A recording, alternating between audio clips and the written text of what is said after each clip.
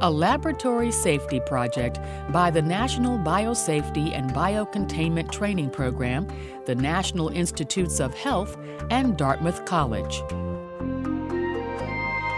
Autoclave safety. The proper use of an autoclave to decontaminate biohazardous waste.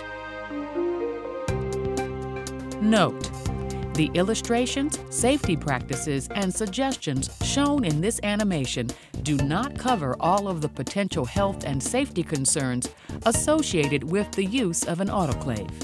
Autoclaves can vary in appearance and operation from the model presented in this animation. Please take time to learn about your autoclave, its design, and proper operation. Always wear appropriate clothing and personal protective equipment. Clothing to cover the legs, shoes to protect the feet, laboratory coat, safety glasses, face shield, and heat-resistant gloves when operating an autoclave. Wear a liquid-resistant apron when autoclaving liquids. Please discuss the safe operation of your autoclave with the safety and maintenance staff in your facility. Remember to consult the appropriate federal, state, and local regulations for proper disposal of medical waste. Autoclave overview.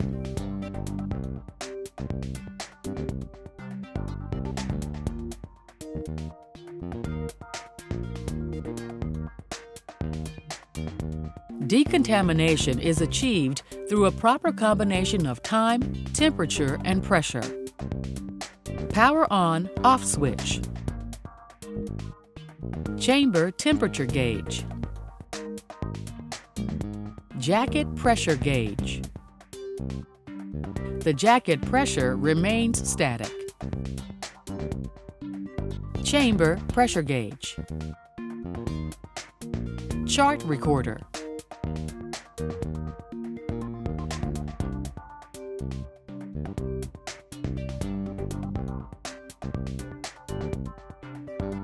Gasket. Door. Inspect the gasket before each use. Replace worn or damaged gaskets.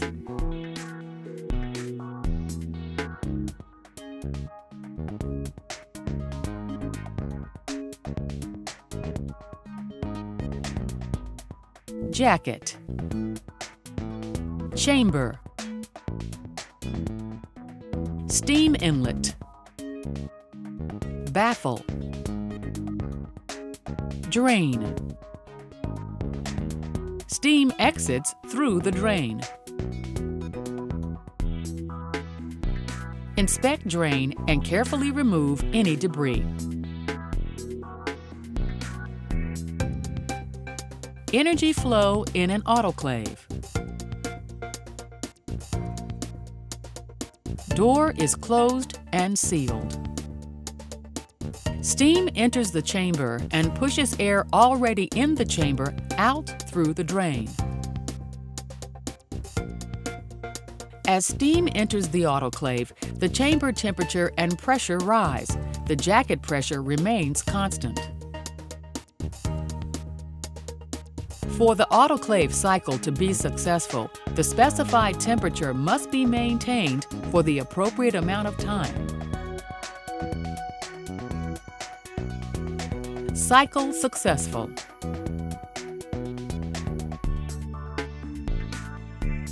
Specified temperature not maintained for an appropriate amount of time. Cycle not successful. Items not decontaminated. Personal protective equipment. Always wear proper clothing and personal protective equipment when using the autoclave. Proper clothing and personal protective equipment include closed-toe shoes to protect feet, clothing to cover legs, safety glasses, gloves to protect skin from contamination, laboratory coat, face shield, heat-resistant gloves, Add a liquid-resistant apron when autoclaving liquids. Proper use of an autoclave to decontaminate biohazardous waste. Note: each load of biohazardous waste is different.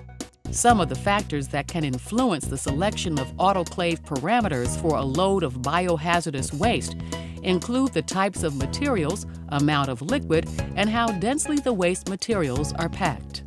At a minimum, biohazardous waste should be decontaminated by adding approximately 100 milliliters of water to the bag containing waste and autoclaving at 121 degrees Celsius for 1 hour. Remember, always check with your institution's safety professionals to determine the appropriate time, temperature, and amount of water needed to decontaminate your biohazardous waste. The bag should be loosely packed and not more than 2/3 full. The bag should contain 100 milliliters of water.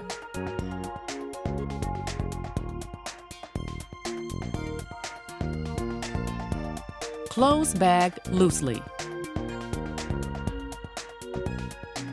Place the items to be autoclaved inside a metal secondary container. Place the pan in the center of the autoclave. Do not overload the chamber. Close and seal the door.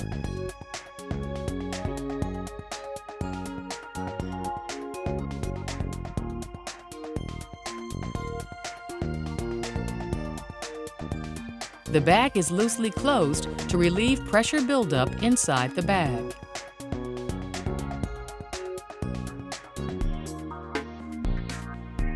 An overloaded autoclave obstructs the flow of steam.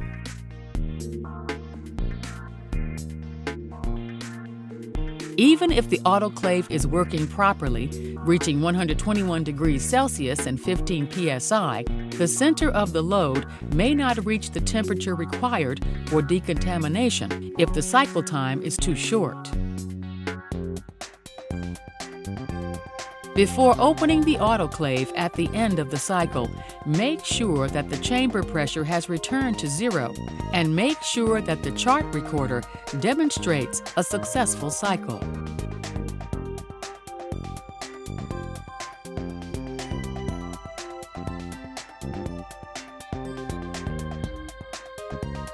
Stand back when the door opens and allow time for steam to escape. Escaping steam can cause burns.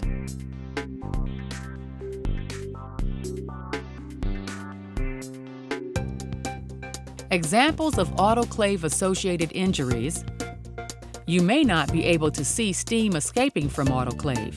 Use caution to avoid burns. Sudden changes in pressure, such as opening autoclave, may cause superheated liquids to change from a liquid to a gas violently and boil over. Use caution when removing these items. Touching the sides of the hot autoclave may cause a burn. Condensation on the load may splash user and cause a burn.